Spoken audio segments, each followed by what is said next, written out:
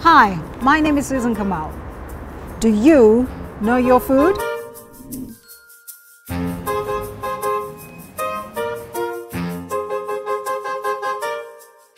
True or false?